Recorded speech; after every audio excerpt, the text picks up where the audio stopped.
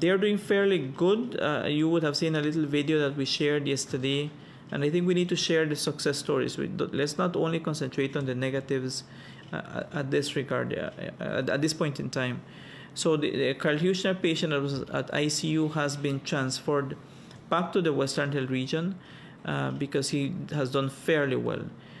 We are looking at the patient in Corozal and looking to see if there's conditions for that patient to also be transferred. Both patients, actually, the only 2 patients hospitalized, if they will have conditions at home that they can be taken care of without getting into further complications.